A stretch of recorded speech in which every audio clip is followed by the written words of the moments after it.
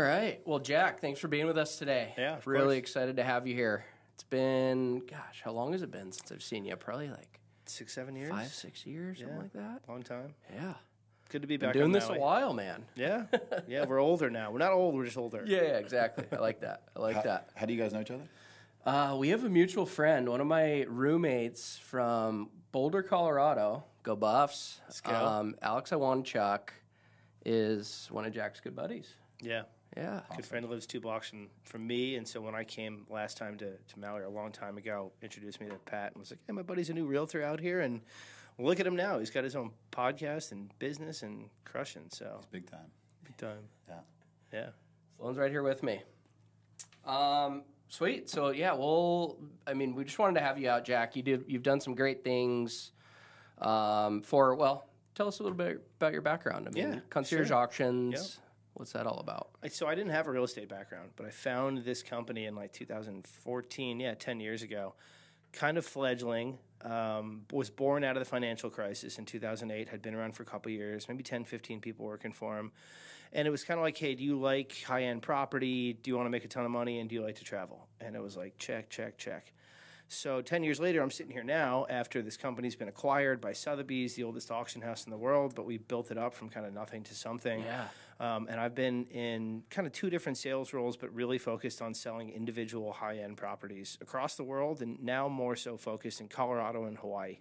Okay. For no particular reason other than I love Hawaii and I love working here, and I live in Colorado, so they kind of have this, intrinsic link to each other for whatever reason. I mean, you're a Colorado buff, and now you're here. Yeah. So, it's been a crazy run of 10 years of doing this now, and we've sold properties in like 46 of the 50 states and 38 countries, and setting records of like 50, then 75, then $150 million properties sold at auction. So it really has grown into this fully fledged, worldwide known entity. And all we do is high-end luxury property sales, typically residential sales. Yeah. So, that's the reason why we're talking, because we work in the same arena for the same kind of clients, and I work with a ton of realtors. For sure. So how'd you end up there? I mean, tell us a bit about yourself. Jack Hoyt, where'd you grow up? Where'd you go to school? And then how did you kind of end up in this field? Grew up in Jersey, so an hour outside New York City, which was great, and went to college in Connecticut. Didn't really have a penchant for real estate, but was always kind of sales-oriented, very much a people person, not an analytical type. And after college said, I'm going to move to Colorado. I love snowboarding. It was 2009, so there's no jobs in New York City. Didn't really have an interest in living in a cubicle. And moved west and did the sales thing for a couple years in sports marketing and like marketing agency work, digital agencies. Got tired of it, realized there was no money in it, found a LinkedIn job posting from Concierge Auctions. And it was those 3 things that I mentioned earlier. And so it was a natural fit for who I was at the time. Spent 3.5 years basically as a road warrior for a month at a time in a different city, from like Jackson Hole to Portland, Oregon, to New York City, to LA, to Florida, wherever we had a property, and learned the business on the ins and outs, and sold a ton of real estate. And then after I knew the platform really well, kind of moved over into the business development side, finding properties to sell at auction, negotiating with sellers, educating them on the process, getting them signed up, guiding them through the whole process with our team. And I've been doing that for like 6-7 years now. So that's primarily what I do. Is I'll go out into the market and find a property that's a good fit for us, and help the seller to understand, how it works, and then hopefully sign them up and get it sold. Nice. Yeah. Very cool. Very cool. So I'd love to hear, we know this is a phenomenal tool that is available to sellers, but it's not necessarily a tool for every seller, right? Sure. You guys serve this really important niche.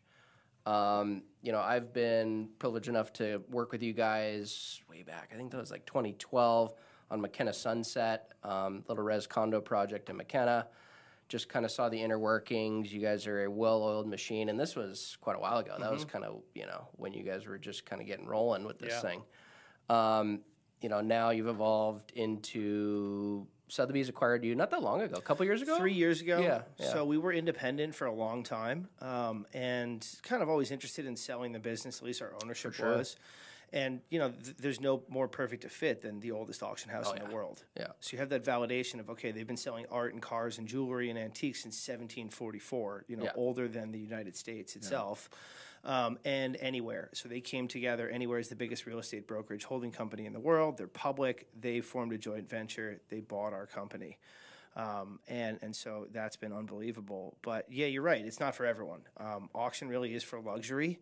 Right. If you can comp something, if you can figure out what it's worth, as long as it's priced right, you're probably going to be able to sell it within some reasonable time frame. For sure. If you got a property that really is truly incomparable, it's like a Picasso. You can't compare a Picasso to another Picasso, or to a Monet, or to a Monet, and so on and so forth. Right. So really the thinking is, what is market value for a home of that caliber? You could ask 10 people and you get 10 answers, and none of them are wrong. It's just what it's worth to those individual 10 people. For sure. So finding a meeting of the minds where you find the seller who really is motivated to get it sold and listen to what the market has to say is kind of a rarity. Everyone has their price. They'll hopefully get it, and sometimes they do and sometimes they don't. And then the buyers that exist in the market, that's the demand. We try to aggregate all the demand out there that exists to bring them together and have them compete and determine what it's worth and get it sold. For sure. And I mean, you guys have to have one of the most valuable databases in the real estate industry. I think it's so probably I know that's the most. It's 1 million people now. Million people now. And now we've got the Sotheby's Auction House database so you have their layered data on top. Oh my gosh. So anyone who's bought a Picasso or Yeah. a Ferrari or a giant diamond, we're marketing to them now also. So yeah, that's about a third of any bidders that register for an auction. A third of them come from that database. Wow. So you're not going to get that unless you hire our firm. Exactly. A local realtor is your best bet to try to get it sold first. If that doesn't work and you want to add on an additional layer of marketing and exposure that just you guys will never have access to because you're not me, that's the one of the huge benefits. Yeah, that's the value right there. Yeah, it's that reach for sure. And then the auction itself creates this urgency and fear of loss that you also don't have access to. When you slap a date on a listing saying it's going to sell on this date, you better do something. I mean, I just experienced this on McKenna Road with two guys who were going to make an offer on this property, dragged their feet, didn't do anything. Now they're signed up to bid. Yeah. And one of them is probably going to win it. We'll see. Creates that urgency. Yeah, for sure. So those are kind of the two big differentiators, and we're great at marketing. And there's plenty of people who are good at marketing, but who you're marketing to, that's huge. It's a million people. For sure. I mean, we've got a great database, but it's not Picasso. A million of the wealthiest people around the world there's huge value there. Yeah, it's a big feather in the cap for sure. Absolutely. So well, let's jump right into that McKenna property. You want to take us through it and kind of give a we were just down there the other day. We had a lovely sunset soiree there. Thanks for having us. For sure. That was a successful Brokers Open. Yeah. I think so. When you have a property that's that significant, it's like, the who's who are going to come out for it, which is great. But it's really special. I mean, it's not every day that we get to sell like a really prime A-plus kind of property like that. It's really unique in that it's 4 individual homes on a double lot, oceanfront with its own kind of beach that you can't really access from anywhere else, and then the public beach next door. But the spot and the foliage and the privacy and everything is unbelievable. It's like 1.43 acres, about 6,400 under roof, and is owned by a famous guy. He started A&M Records. His name was Jerry Moss. Passed a year or two ago. Family, they're not really as passionate about Hawaii as he was, so it was kind of his legacy. Right. And he built it from nothing, when he bought it in 1977 to what it is today. Spent a ton of time there, hosted all kinds of celebrities. I mean, if the walls could speak, I can only imagine what Keith Richards would have to say, or Paul McCartney or like Diana Ross or whoever. There. And so it's really special in that it's kind of a compound where you have these 4 homes and you can keep individual families or friends kind of in their own private spaces. And then when you want to congregate in the main house or the common areas, that's great. But, you can go to sleep in your own home. Things are quiet. Wake up for breakfast. Don't bang on the door until 9:30 a.m. or I'll see you on the beach or whatever. Sure. Yeah. Perfect for entertaining, having guests in the town. Everyone has their own space. Mm-hmm. I mean, it's truly one of the more unique offerings we've seen in McKenna. We've seen a lot. Yeah. So that beach access too. I mean, sandy beach access, hard to come by. And you got these staircases that go right down to them. Both So sides. even if you're 75, you can get on the beach real easy. Exactly, Yeah. exactly. So much different from the typical kind of rocky ocean front, which we have a lot of. Yeah, we're up on a bluff where Yeah. you can't even get down to the beach. Yeah. So very special when it comes to that. You know, the unique part of it is there's not one big fat home where, you know, you have a family with young kids, you want to keep them close. It's kind of tough to do because you don't have 6,000 feet under one roof. You've got it across 4 different roofs. There's a couple options. Two of the homes could house 3 or 4 or 5 people. I would say For sure. Yeah, that one at the top for sure. Yeah, it's like 7 bedrooms total. So you can sleep plenty of people, bedrooms. but it's just unique in terms of, you know, how you want to house your guests or your family or both. So that appeals to a specific range of people. If there was one big house on that piece of land, I bet it would have been sold already. But it's just tough to find that person. And who knows, you know, in terms of redevelopment, I don't want to speculate on what you could do. Right. Yeah. But the land alone is probably worth 15 to 20 million. Yeah, acre and a half, sandy beach front, McKenna. 2 TMKs. Yeah, you got 2 lots. Yeah. There's a lot of value. Yeah. Oh, yeah. Yeah. So that one's been on the market for about 9 months, you know, with a good realtor, and she's had some interest. And they were close to selling it to someone really famous back in the day, decided not to sell it, held on to it, got relisted, had talked to us for a little while, and the ownership entity decided that, okay, it's time to do this. Let's force these people to the table, create some competition, and let's sell it at auction. Nice. So that process started a couple weeks ago, where we started marketing it. Today, the auction went live at $18 million, versus a list price of $33 million. Right. You know, list price is subjective for these properties. Yeah, for sure. But $18 million is certainly a really good value. Yeah. So you can still bid through August the 15th, and that's kind of how the process works. This initial bidding period where we market the home, we sign people up, we get some bids before the auction. And then the auction goes live, and it takes 2 weeks for all the bidding to conclude. And most of it happens at the end of those 2 weeks. Last day, yeah. But people can sign up and call me and say, Jack, I see it's on the market for 18 now instead of 33, and I'm not a buyer at 33, but I am at 18.5. Yeah. So let me jump in. What do you need? Right. So there's a significant percentage time when we sell properties to people who sign up the day before the auction ends. Or a couple days before, or during the auction, you know, at the last minute itself. Yeah, because they can see the live bidding, the bidding status, right? So they can see what the high bid is currently, right? And it's kind of psychological, where people will say to themselves, okay, it's listed at 33. I don't know what it's going to sell for. Probably too much for me. I'm not interested. It's a waste of time.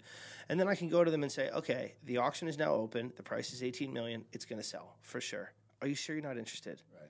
And that becomes very real because it's pretty easy to understand. There's, you know, not a lot of psychology in that or conclusions people can jump to. Yeah. So, you know, the messaging is, if you're interested at $18 million and $1, sign up. Right. Sounds like eBay a little bit. Yeah. How at least the process of when it gets to the very end, and then it probably will get a little crazy. And one would hope. I mean, I can tell you that it absolutely could sell for $18 million. The sellers are locked in at that number. Yeah. And conventional wisdom and experience would tell you that it'll go higher. Yeah.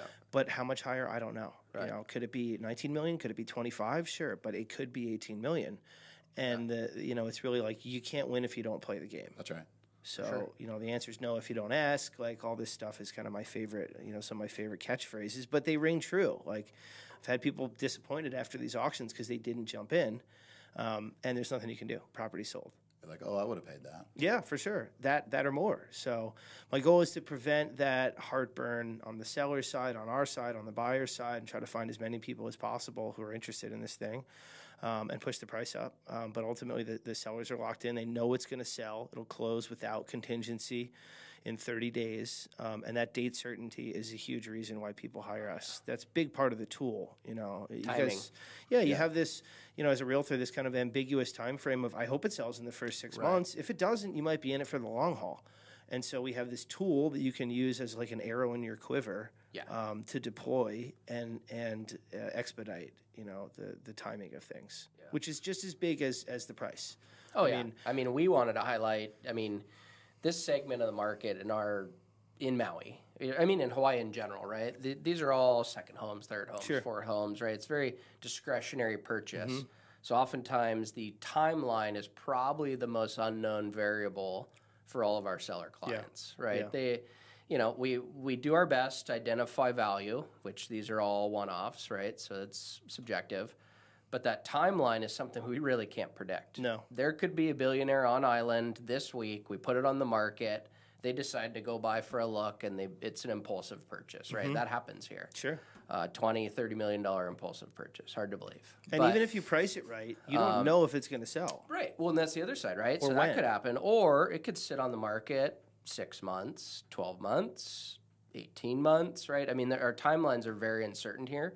So that's where I think you guys bring huge value is like, here's when it's going to sell. Yeah. Yeah. You know, so for the right people, that's huge. And, you know, when it comes to those dollars and cents in terms of time, you know, if you could sell a property today for $15 million versus in 3 years from now for $20 million, what's that $5 million worth over the course of 3 years? Yeah. It's exactly. probably more than $5 million. Yeah. So, you know, you have people think about that. And, of course, they want to get their number and feel like, you know, they came out on top. But the ambiguity of timing is something that we sell. Like, that's the only thing on the earth that you cannot buy. Think of one other thing that you can't buy.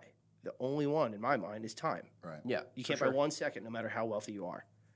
For sure. So if you really distill it down, like I sell time, which sounds like so philosophical and kind of bullshitty, but like it's, you know, it's not untrue. No. It makes a lot of sense.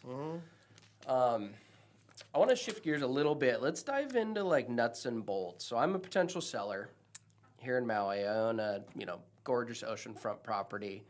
We've tried to sell it a couple times on the market, haven't quite found the right buyer. We're looking at you guys as an option. What are the kind of like, and you don't have to get real in the weeds, but like, what are kind of the things I need to know to make an educated decision on whether you're right solution for me or not? Yeah, sure. So two things come to mind. I mean, the first is, what does it cost? Right. It costs nothing for a seller to hire us.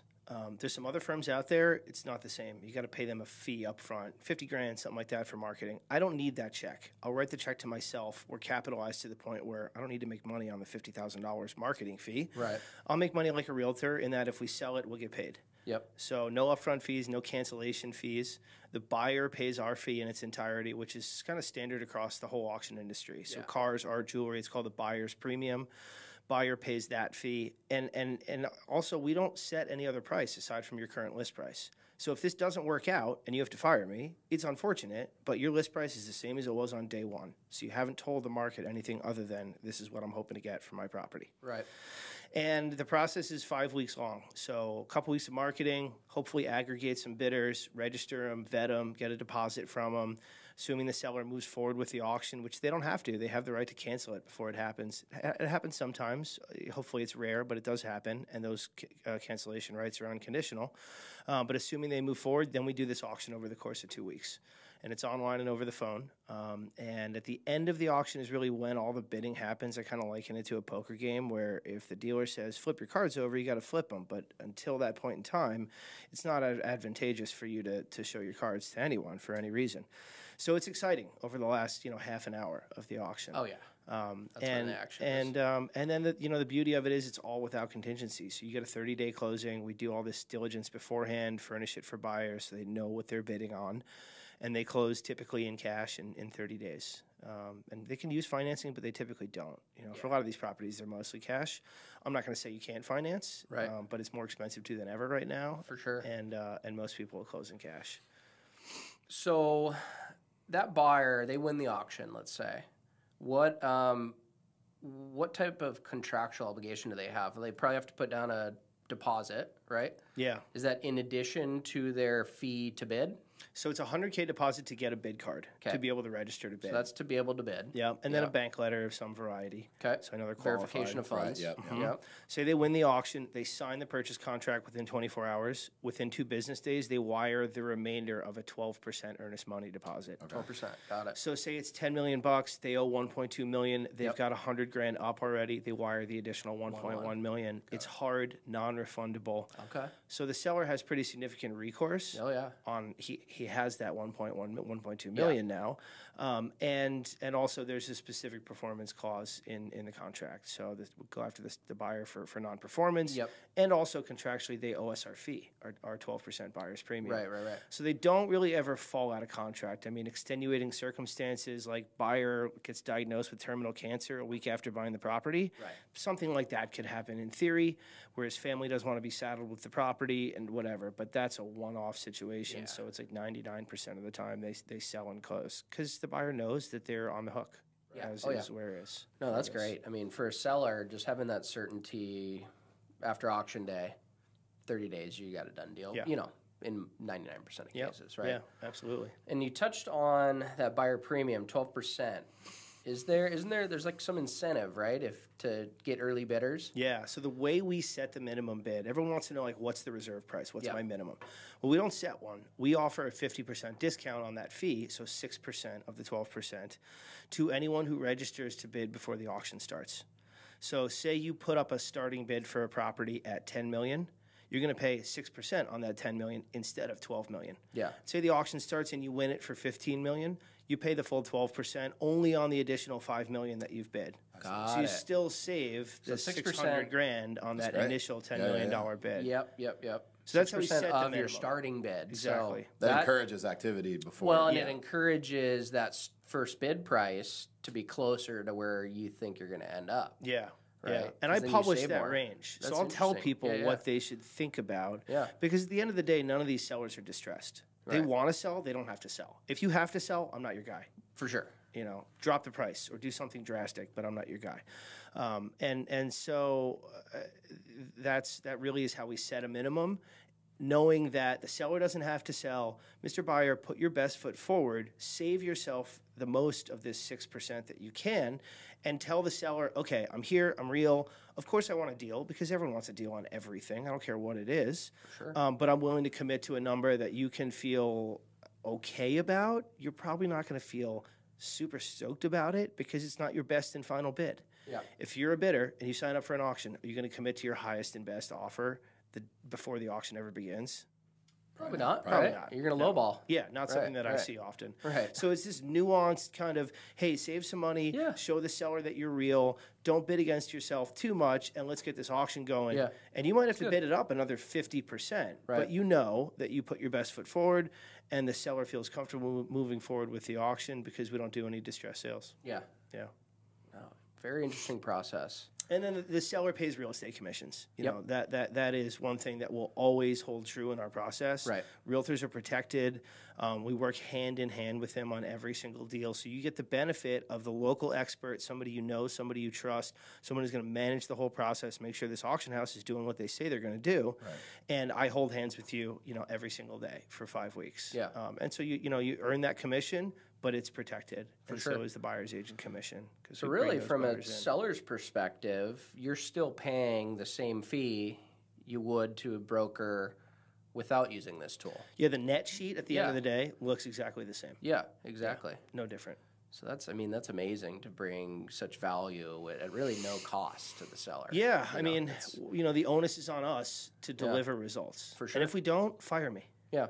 Just like you'd fire a realtor. You guys are losing, on the failed auctions, you guys don't want to fail, right? I mean, you're losing pretty significant advertising dollars if you're going through this process and you don't end up there. So there's strong incentive on your part to get it to the finish line. Yeah, I mean, my job is to not sign up any auction that I can. I could sign 50 pieces of business every month, but if 49 of them were flyers and I knew they weren't going to work, I'm not going to be that. I'm not going to be that guy. I'd rather sign 10 deals a year and sell all 10 of them than sign 20 and sell 11 of them.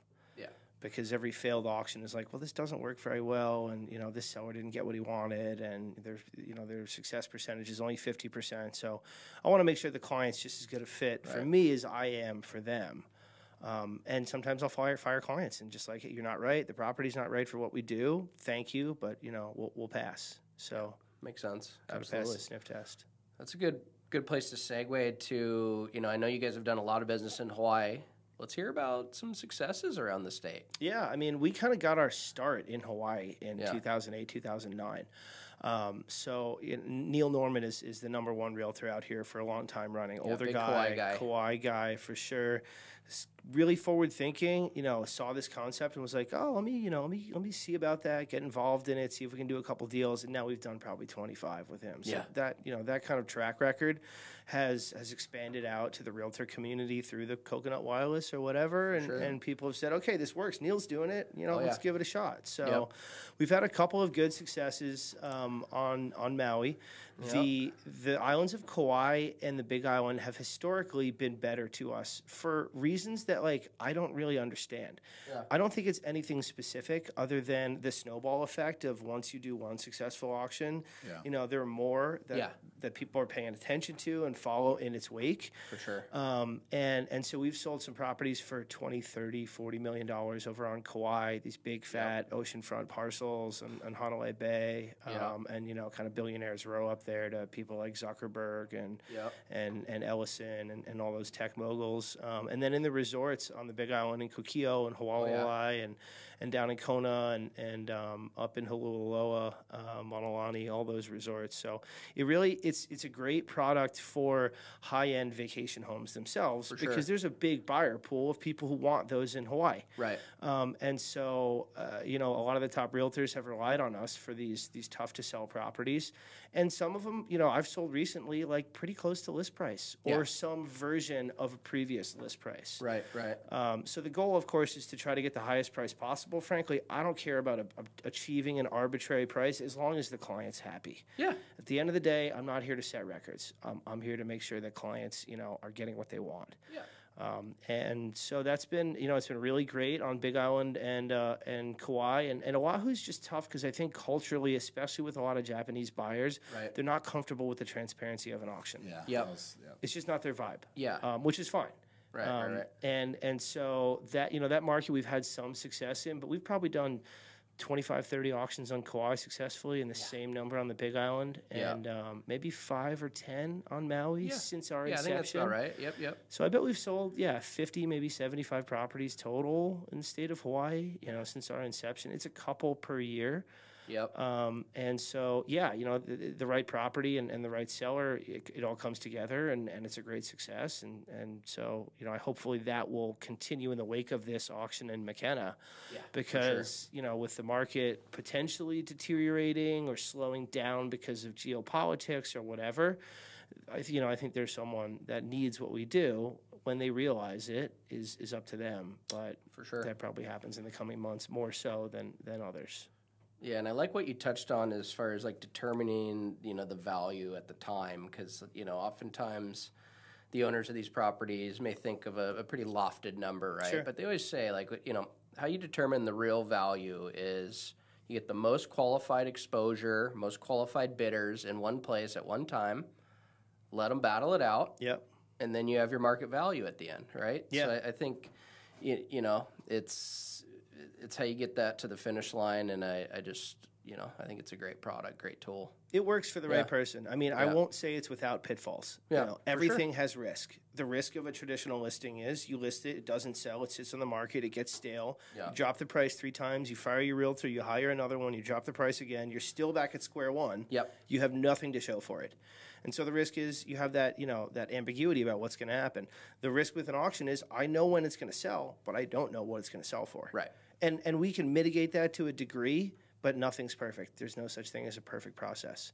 So it's kind of like you got to be somewhat risk tolerant, where if you're the guy that says, Jack, I'm listed at $20 million, I'll never take $1 less than 19.5 ever. Respect, but I'm not your guy. Yeah. And that's, that's great if you can do that. But if the property doesn't sell and you've done everything that you can, this is a good option. It's not option A for anyone ever, and that's fine. Right. But option B, it's effective. Right. Yeah. Right. No, and I think you hit it on the head with not every seller is realistic, right? And that's your job probably. That's one of your probably primary roles is you meet with these potential clients, you feel out value and where you think the demand is, and then you make a decision on whether it's a good partnership or not. Yeah. And that's huge. I mean, that's what we have to do all the time. With it helps to have clients as well. feedback. You know, it helps to have lots of buyers coming through. So if I do one of these campaigns, we'll probably have 20 showings. And I'll ask the tough questions to these people, like, do you like it? Are you qualified? What do you think it's worth? Yeah. And I'll pass that straight back to the seller because it's not a reflection on me. It's a reflection on what a qualified buyer It's the market said to perception. you. Yeah, what's the perception? Right. So it's like my dad had this saying when I was a kid. If one person tells you you have a tail, you can ignore them. If 2 people tell you have a tail, you can ignore them. If 3 people tell you have a tail, you have a tail. Yeah, exactly. So it's like you can apply that to anything, real estate included. And so it's, you know, if you're willing to listen to that, if you're open to a range of outcomes dictated by the market, which is 3 or 4 or 5 qualified people that want what you're selling, then we'll get a good value and you'll be happy. But it's going to be uncomfortable for you for a month. Exactly, right? And, you know, having such success in Hawaii, I'm sure coming out here to enjoy our amazing climate and place is not a bad thing, not a bad job perk. No, I feel pretty spoiled. You get to stay at a pretty sweet place right now. Yeah. I don't usually get to stay at the property that I'm selling, and I try not to like mix any sort of business with pleasure. Right. But the whole thing is just, you know, it's super professional. Where I'm like, I'm here to do a job, and if I can go lie on the beach, you know, on Saturday mornings, like great. Yeah. Well, there's value in being on the property. You know, yeah, because I get to know it and feel it, right. And you know, understand like the mana and the energy and like what the best parts of the property are and the nuances. So I think it's really smart for a seller to kind of suggest that. And if you're not in residence, it's pretty easy. For sure. So yeah, I feel like I know that property like the back of my hand now, and I'm going to be sad to leave it on August 16th. I'm sure. Afterwards. Not a bad place to be. Yeah, but it really helps you sell it because you've experienced it, you've kind of lived it. And I've done that all over the world. So yeah, I feel very spoiled to do it and seen some of the best real estate. This is one of the best pieces of real estate I've seen, certainly that I've ever stayed on. Oh yeah. But I mean, it's McKenna. Like it's, you know, you think about all the different unique dynamics of Hawaiian Islands. There's nothing like Wailea McKenna. Yeah. Just the resort feel, the beaches, the weather, the lack of wind, the access, the homes on it, how lush and green it is. Like there's nothing like it. There's nothing like it on Kauai or Oahu, the Big Island. And you could say the same about the Kona Coast on the Big Island. Like, there's nothing like it. You have a oasis resort in the middle of a lava field. Like, there's nothing like that anywhere else. Yeah, yeah. It's cool. So I understand why people want to be here, and you know, they're coming to you to buy their dream home because South Maui is where it's at. Yeah. And if we got to twist your arm to get you out on the golf course Saturday morning, you know, you might oblige. So you're not going to have to twist too much. We'll see if we get out there. Yeah. No, I mean, it's a joy to be able to go and have fun and play some of the best golf in the world, and I'm certainly spoiled when it comes to that. But I pinch myself every time I get to go out and whack it around with people who've become friends that I get to do business with. Also, that's right. Yeah. That's what it's all about, man. Yeah, we're stoked to see what happens down there on McKenna Road. Yeah, and, appreciate you coming on. And, of course. Yeah. Great time chatting with you, Jack. Thanks, guys.